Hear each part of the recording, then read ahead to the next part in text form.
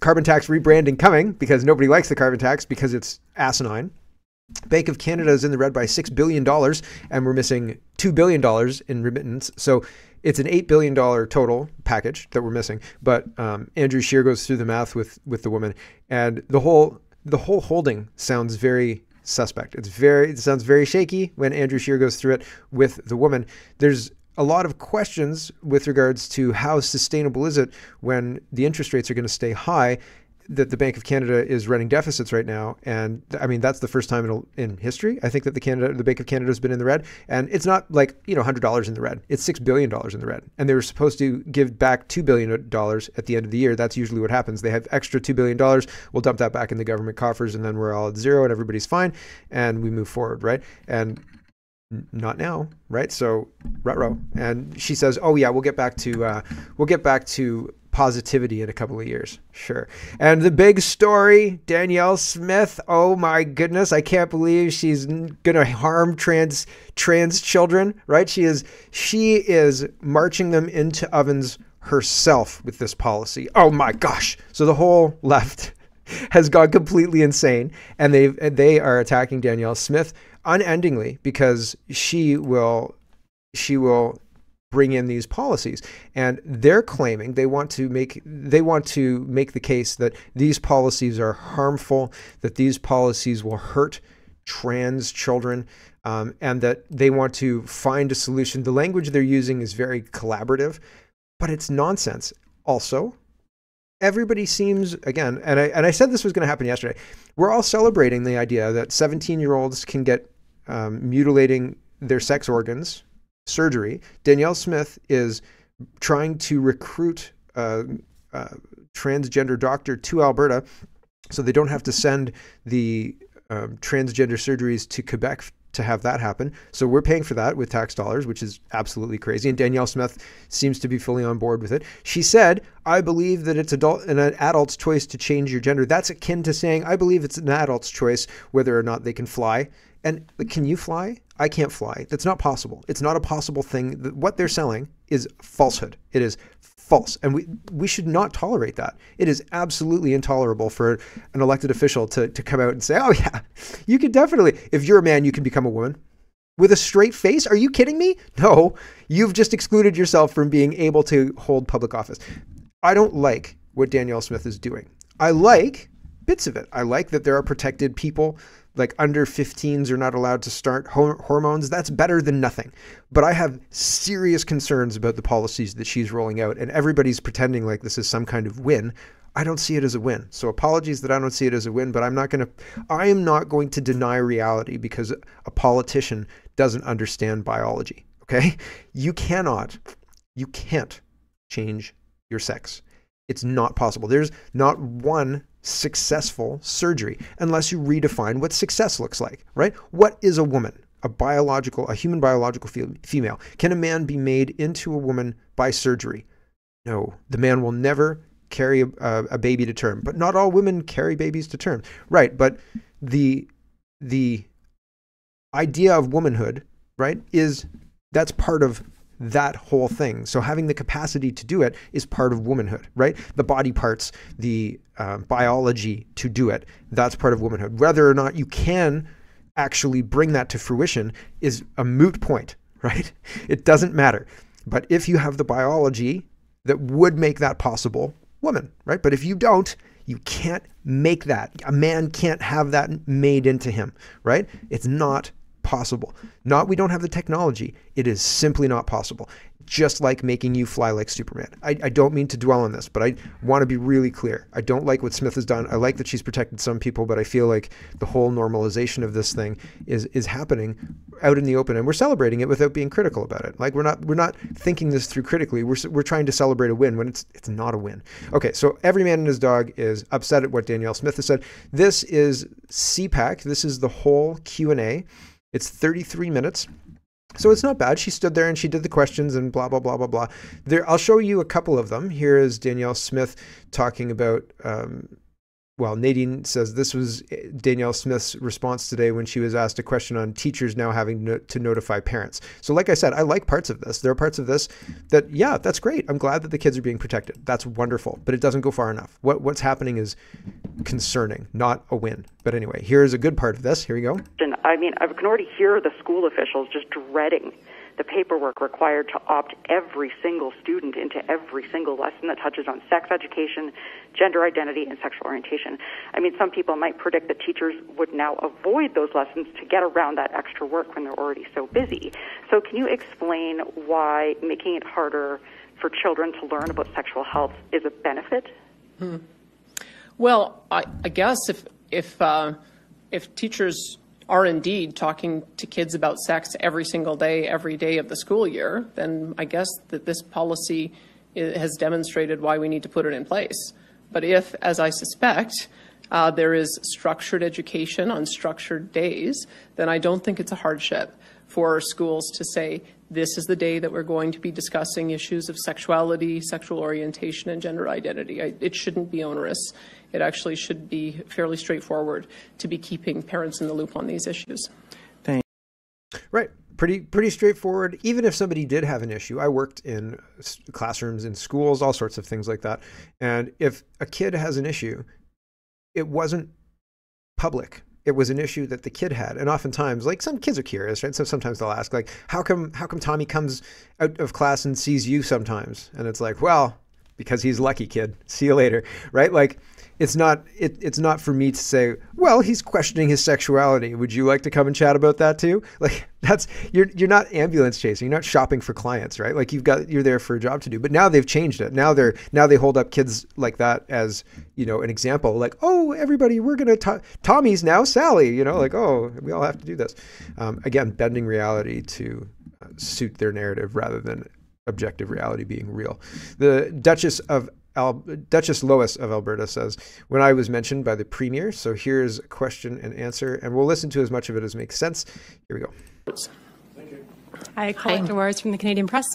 You've talked a lot about having a non-binary family member. How much did your discussions with them and or other non-binary individuals, youth especially, did that play into this decision, and how? I've been consulting with members of the transgender community since the last time I was in politics, and one of the constant things that I hear is how difficult it is to get connected with somebody who understands transgender medicine, the need for ongoing hormone therapy, and managing the health conditions that come from being on a lifetime of hormone therapy. I met with Lois Cardinal, who, as you may know, felt that she was rushed into bottom surgery and is having consequences of that. And her great frustration is that there hasn't been appropriate medical aftercare for that. And so those are the kind of things that I was struck by, is how can we make sure that those who make the choice to go down this pathway to affirm their new identity have the physical support that they need through that process, have doctors who are trained in the type of medicine, have the ability to have those surgeries in province. Right now, we send those individuals to Quebec, and we just don't have the same level of ability to do aftercare. And so we want to attract somebody into our province. We're working on that right now, who can do the surgeries here so the aftercare can be done here. And we also want to develop a registry of doctors who are able to provide this type of treatment long term, so that nobody has to guess whether or not their doctor is educated enough to be able to provide them the care. So I would say that I've been very influenced over many years, talking to many individuals in the transgender community and helping to develop that approach. So, there's somebody, and she mentions Lois here, who is regretting having their genitals mutilated. And she says, we just got to get a doctor who specializes in that here. That's insane. Like, that's not great. I don't support that. That seems like the wrong response. That seems like lining and then advertising the doctors who will let you transition. So at 17, go see this doctor. They'll cut off your healthy sex organs and give you hormones, kid. Right? Like, this is a bad plan. I can't stress that enough. This is a bad plan. And the whole idea is contagious. Like, it's a social contagion. Like, There was a movie called The Virgin Suicides, I think it was. And like suicide is a social contagion as well, right?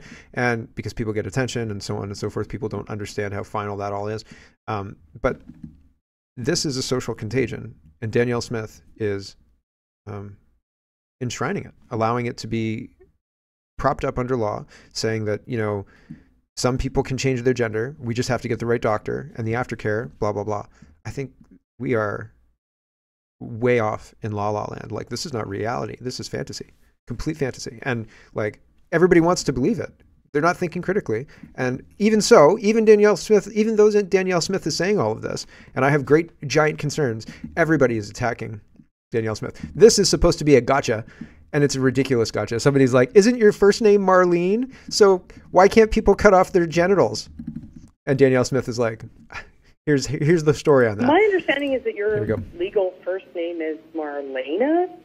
Why did you choose? I'm wondering, why did you choose to go by a different name, and why you would take steps to restrict the same freedom for others to do the same? These two things are not analogous. These are not the same. Okay, lady? Next question. Well, my mother's going to get a great kick out of that question, because I've been ever since 9/11, I've been telling her how difficult it is that she decided to have me go by my middle name and not my first name. It was my parents' choice to call me Danielle.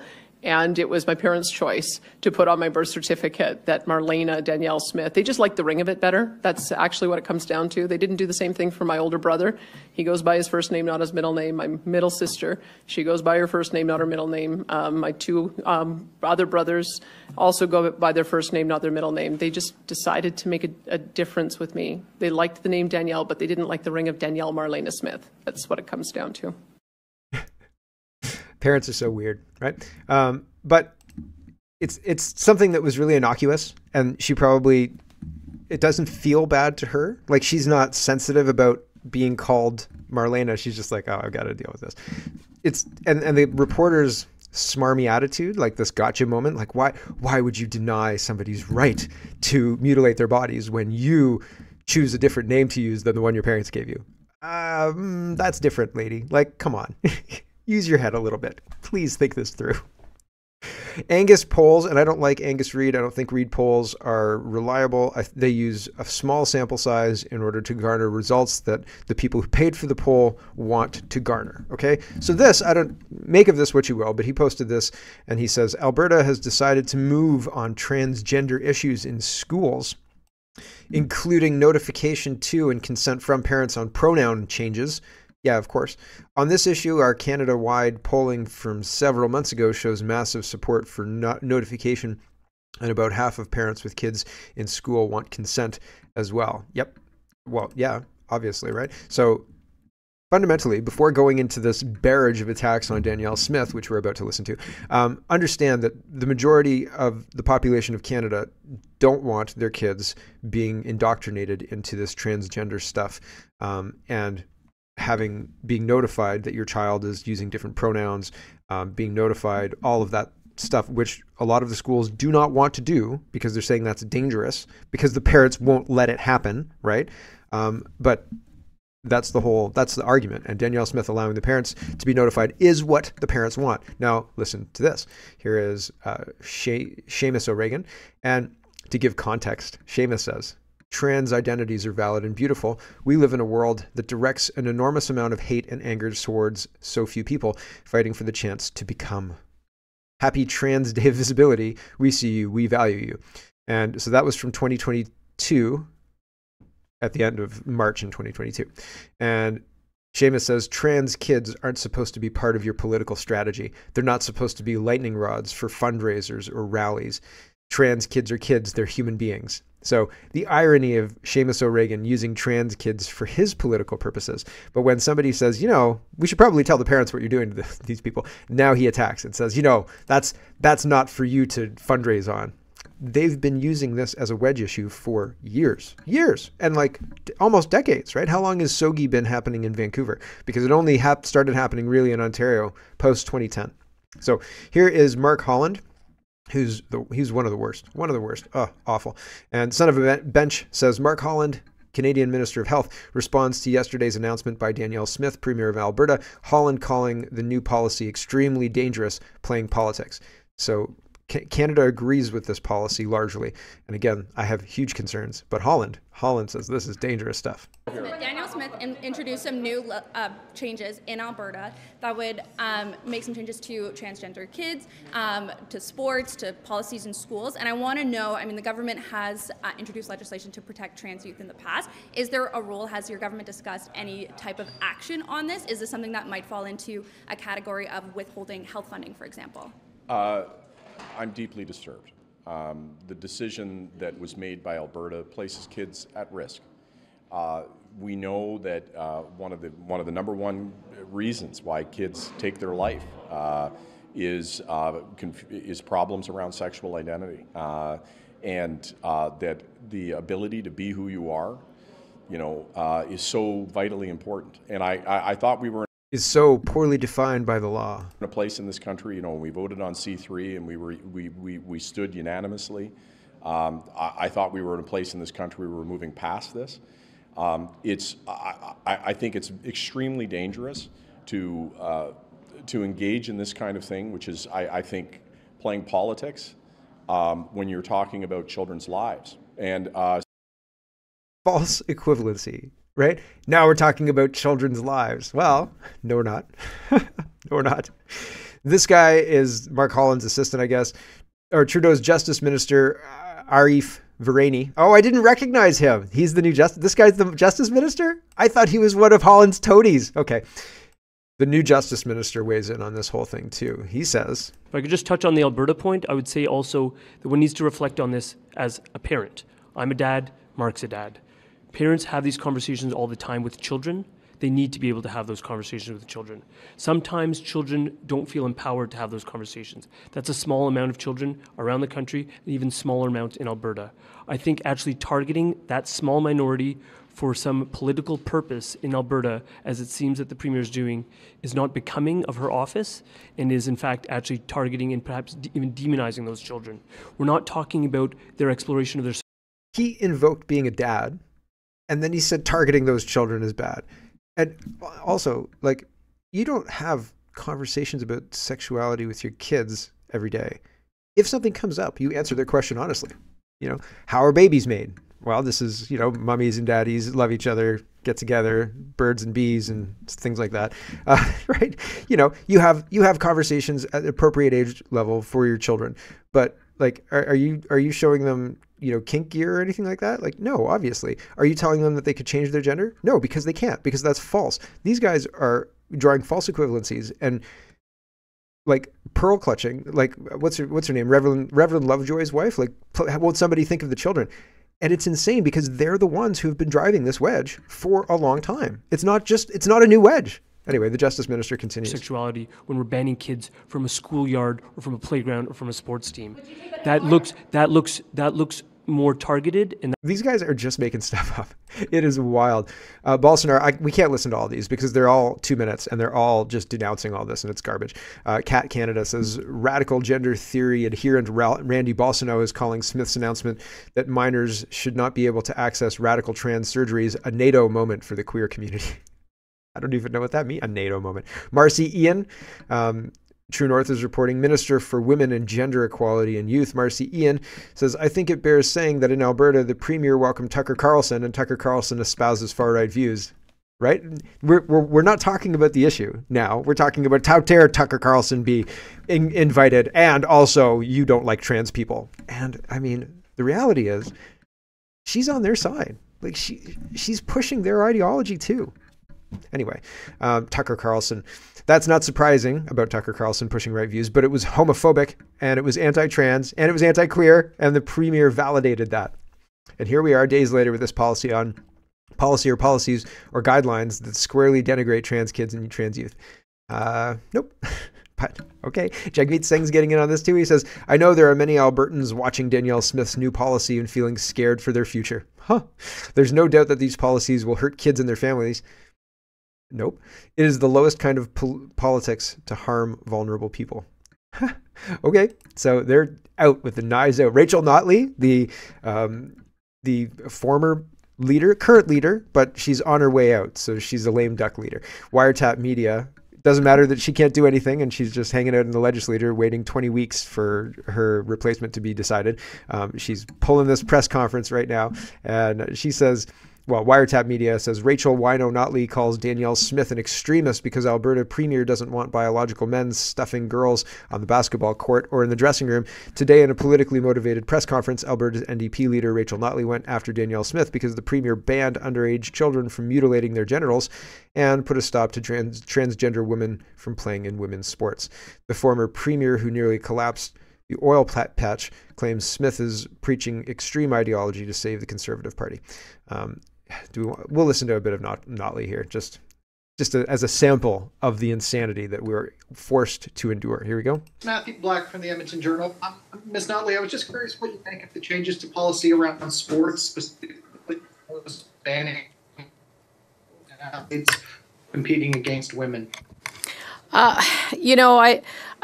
very troubled by what they're talking about. There are complex issues in there, but they have reached in to an area that is broad and complicated around ensuring that a whole range of medical interventions are managed in a way on a sport by sport basis that ensures competitiveness. They've reached in and pulled out one example and lifted it up as the dog whistle that this is really meant to be. And so it's very inconsistent. And and the starting point for me is that a trans woman is a woman and a trans man is a man. And this is an issue that Danielle Smith is pursuing because of extremist politics, not because there's a massive call for it amongst Albertans right now. I can tell you that. Look at these guys nodding along. These two acolytes in the background here. It's incredible. They're just nodding their head. Oh, yep. Danielle Smith is a extremist politician targeting trans children, right? Jody Gondek, the mayor of Calgary. Is she Calgary or Edmonton? Calgary. She says the proposed gender identity legislation announced by the provincial governments today is an infringement on human rights, including the rights of trans kids and supportive parents who are navigating a difficult journey. Difficult journey. Like, oh, we're working on flying today. We're doing flying lessons. Yeah, just off the first level of the house, right? We don't want to go 2 stories, just off the first story, because 2 stories might really hurt if the flying doesn't take the first time, right? So just 1 story today, and worst case is a broken collarbone. So, and then we can get flying right after they heal up, no problem, right? Like we're encouraging this nonsense. This is insanity. These people are crazy. You can't fly, kid. Sorry, man. You're not ever gonna be a girl. You're not ever gonna be a boy. Like, you're just not. You're gonna be a mutilated child. Like, you might have a micro penis, not so good. Like, trust me, not so good, right? I've heard the stories, holy smoke. But like, and so there's a whole thing, right? And it is a situation where, and if you've medicated yourself and get that outcome, like, you didn't have to, it wasn't like you were born that way. It was like somebody convinced you to do the exact wrong thing at a really crucial point in your development, and then you're stuck in a situation that you can never rectify. These people can't reach sexual maturity. Like, why would you be on the side of this? It seems insane. And Gondek goes on a whole big tweet spree, so I don't really care all that much. She's just going nuts. Faye, what's his face, is saying, I don't know, he's doing CTV rounds, right? And Chev TV says the CBC, CTV, etc., have all paraded men pretending to be women to condemn Alberta Premier Danielle Smith. None of them have put on parents who support parental rights. I wonder why. Yeah, well, I mean, can you imagine turning on CTV and hearing how dangerous it is by this man dressed up as a woman? Isn't that guy a guy? Yep, sure is. Doesn't look like a woman at all. Nope, sure doesn't. Elon Musk says, when you hear the names of legislation or anything done by the government, it's worth remembering that the group that sent so many people to the guillotine during the French Revolution was called the Committee of Public Safety, not the Cut Off Their Heads Committee. So, right. So the people pretending, the people who are doing harm, usually they don't like to advertise it, right? Like they'll say, for your safety, comrade, we have to do this. We have to shut down the economy because, you might get a cold, right? And like, Nobody's been held accountable for that? Nobody? That's crazy. Okay. Moving on, let's talk about housing. I mean, we're not really moving on. All of this feels very tightly related to everything else. Like the transgender garbage is exactly the same way they would respond to somebody saying, we should stop housing, right? Or stop housing. Yes, stop housing. Stop doing that. We should stop immigration. We should prioritize housing for Canadians. We should stop bringing people. We should stop allowing people to walk illegally into the country. We should stop accepting refugees. We should stop it. We should stop it. Done. Bam. Done. Well, the wall's gone up. The proverbial wall gone up. And we're not bringing anybody else in until we can get a handle on what the heck's happened here, because things have happened here.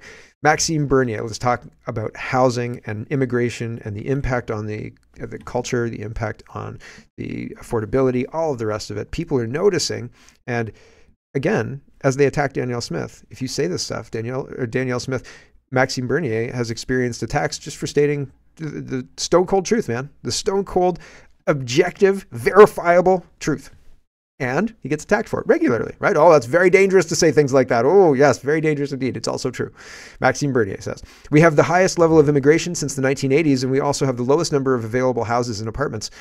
The link should be obvious, no? But it's only a past few months that the analysts and the media and the political establishment finally began to recognize that there's a link, even though the PPC raised the alarm about it 5 years ago. Man, can you believe it's been 5 years? Like, really, it's been a long, wild, crazy ride every single day, except maybe 2.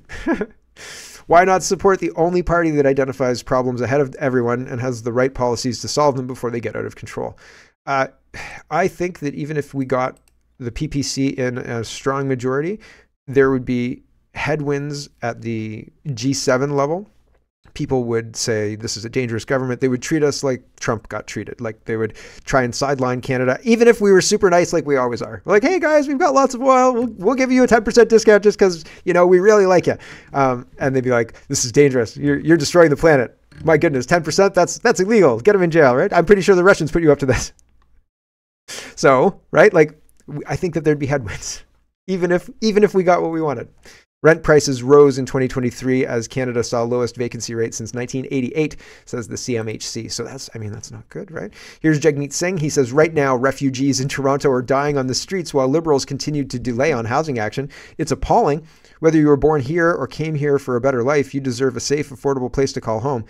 If refugees are dying on the streets, and Jagmeet Singh knows about it, first, he should post proof rather than just using that as rhetoric. That's almost as bad as, using trans kids as your political wedge issue. Liberals. But it's interesting that he could just make this claim, like refugees are dying on the Toronto streets. You'd think that'd be news. I haven't seen anything like that. Weird. Where did Jagmeet Singh see it? Do you think he could share a link? I think somebody asked, got a link? I like that comment, I think. Hilton Haraway says, so he's just being disingenuous and using these poor people who are coming to Canada for a better life because they listen to the rhetoric of, come to Canada for a better life. And they're ending up on the street on a tent in February. This is not something that's positive. This is not something that should be celebrated. It's not a win for Canada. I'm sorry. It's not at all. Not by any kind of stretch of the imagination. Okay. Hilton says more international students. So this is in Britain, not in Canada. Sadly, University of Kent has announced plans to axe a number of smaller departments, including philosophy. We perform well on all measures, including student recruitment, but smaller subjects have less clout and are easier to cut. Help us shout out our value to the university they need to hear. We are being cut to fund the expansion of subjects that attract more international students. But it's not too late to save us. Oh, yes it is. Yes it is. Because the culture that the university sits on is in a quicksand pit right now, right? And your university is sinking in the quicksand pit, but your department's gone, buddy. Your department's gone, long gone. You just don't realize it yet, right? Anyway, here is Wall Street Apes, and this guy's an American sheriff, and he said the other week, I told you that the United Nations was funding illegals crossing the border and giving them cash, gift cards, and access. And then this news report came out, and it says, bombshell report, UN handing out $1.6 billion through NGOs helps give debit cards to illegal immigrants. So it says, yeah, this guy's actually 100% right. So here's this sheriff from last week. Here we go. Remember about a month ago, I put out a video. Too fast. Every time, Mark P. Here we go.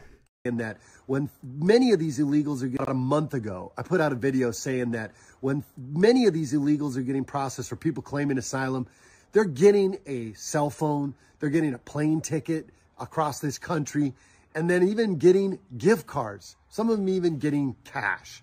Well, the media went to work really fast to try to debunk me and say that I was putting out false information. Verify said it was false information. Well, this is just one of the reports we've seen recently. Now the UN is saying that they were handing out up to $1.6 billion through NGOs to illegal immigrants for things like gift cards and cash. Gift cards like this. We find these all over on the other side of the border and on our side of the border. And we find them with the folks that we pull over and stop that have come into this country illegally. So once again, I'm here to remind you that the information that the mainstream media feeds you is what's false. It's a good rule of thumb to keep in mind, right? Like, what's going on is crazy. Here is what's going on in France. These are people bringing shopping carts to highway overpasses and then throwing them in hopes of damaging cars or killing people, really. And that's pretty scary. So invaders, refugees who are being brought here at our taxpayer expense don't seem to like, in the West, generally, France, England, Canada, United States, they don't seem to like the natives, the Canadians who are currently living here. And they are driving up housing prices. And there's a whole bunch of financial pressures that seem to indicate, well, one of them is the fact that the Bank of Canada is at a $6 billion deficit, and the Royal Bank CEO is in Davos talking about how unless we can get the rates down, there's more payment shock coming. So like, we've got rates high, we've got people with over-leveraged mortgages that will not be able to afford their mortgages if their mortgage rolls into the new rate. And if the rates don't come down, there's going to be people who are like desperate, they can't keep their house type deal, and that's not good, right? And so there's problems, and we're gonna see here, Chrystia Freeland, Justin Trudeau, and these people pretend they're working on solutions, but when we see the interaction between Mr. Scheer and the Bank of Canada CEO, it's pretty clear that things are more dire than it seems. Okay, here's just a quick clip from the CEO of the Royal Bank talking about interest rate shock. Here we go. I tell you exactly. Yeah. Dave, I want to finish on housing. I have to say, I'll speak for Lisa and me. Yeah. When rates went from 0 to 5, when we saw rate hiking cycles in places like Canada, the UK, and even Australia, we were both thinking about what on earth is going to happen to housing markets. Right. Where does that leave the banks? I was thinking about that with regards to Canada as well. What is happening? So there has been a payment shock to Canadians, and the difference between Canada and the US is we don't have a 30-year fixed mortgage. We usually have 4 or 5-year terms. So we have a lot of variable rate mortgages at the same time. 20% of our book roughly is variable rate mortgage. So you've seen a payment shock to about 30% of Canadians right now, in the tune of 20 to 25% increase a month, $400 or $500 a month increase. So that's been challenging for Canadians. What it does is it slows the economy much more quickly, unlike the US, where there is no payment shock really unless you break your mortgage or sell your house. So the US economy struggled to slow the consumer. The Canadian economy has slowed the consumer quite significantly, and we've seen that in the credit card business. People have a mortgage, people have a variable rate mortgage. Yeah, you see that everywhere, right? There's all sorts of things. But problems are on the horizon.